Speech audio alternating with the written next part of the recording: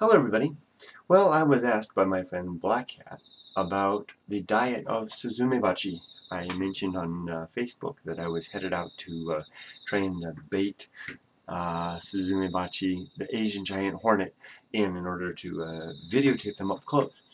And I mentioned in the post that my father-in-law had suggested the old Japanese way of doing things. I love this type of folk wisdom, which is to catch a frog from the stream, dispatch it, and then hang its entrails from a limb by the water, and that would draw in the Suzumebachi. I didn't do that because I don't like killing things, and but I did while I was out today. I did run across a big toad that had been run over on the road, and I tried to stake out the spot, and some hornets did come, but not the giants. But anyway, question when I came back, I see a question was posted about do the hornets, do Suzumebachi eat meat? And the answer to that question is I think is interesting. The short answer is no, they do not eat meat. Adult hornets eat nectar. I actually have a hornet here. This is a Suzumebachi right here. It's very dried and withered. Let me see if I can hold it in such a way that you can see.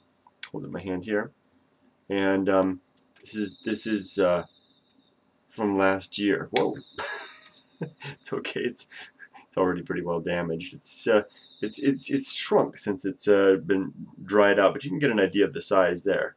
Yeah, that's pretty good. They're big, and the problem with consumption is that they consume things with their mouths, but then they digest them back here in their abdomen. There's a head, thorax, abdomen, three body segments in an insect, and there's wasps and bees, which are of the same insect order. They have one of the characteristics of them is the very narrow waist. I don't know if you can see it.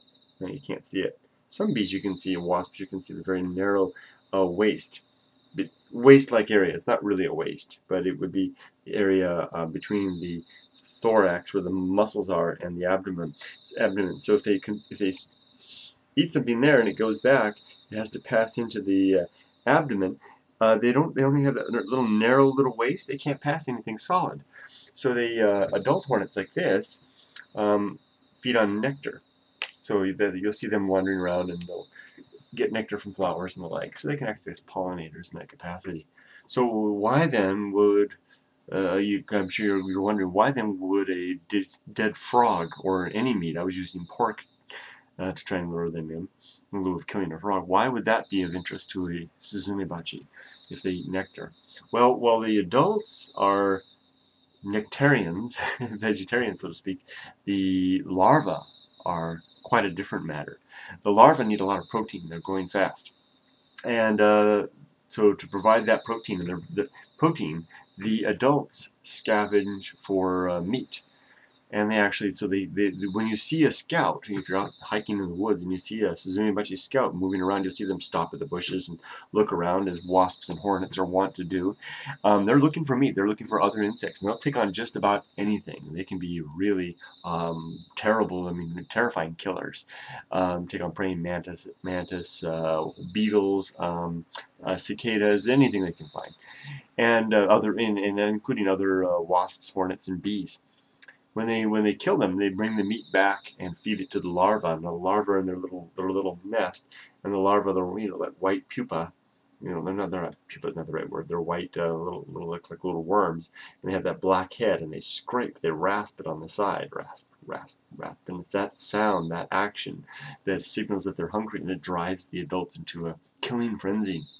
I'm going off. Well, frenzy might be overdoing it, but going off and trying to find meat. So that's why the dead frog works, because it's protein that the hornet can easily get and bring back to the nest. That's why it works. So what do the Japanese? Why would the Japanese draw in hornets? Well, the Japanese in the past would consume the hornet larvae.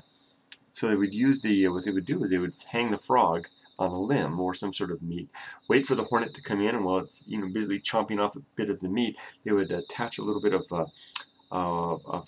paper, a little bit of glue on the back. So imagine the hornet is consuming away, sitting there, chewing away a bit of meat, and you come up with it, and you've got the little bit of glue with paper on the back, and you boop, tap it on the back. And if you know, with some bees, when they're busy in their thing, they don't really notice. And then the hornet flies away, and now it's got this piece of paper hanging off the back, which slows it down, and you can see it, and you can follow, and they run after it, and they follow the hornet right back to the nest. And once they've isolated the nest, they can then take the nest, put on proper protective gear, take the nest, and take the hornets back and pickle them, eat them raw like sashimi, do a whole bunch of make medicines out of them, just about anything they want. That's how they did it in the old days here in Japan. That's why Suzumebachi are killers of other animals, other insects, but themselves do not eat meat. Hope that's answer. That long answer is helpful to you and anybody else that might be interested. Take care if you're out there in the woods. They're dangerous. Be careful. See ya.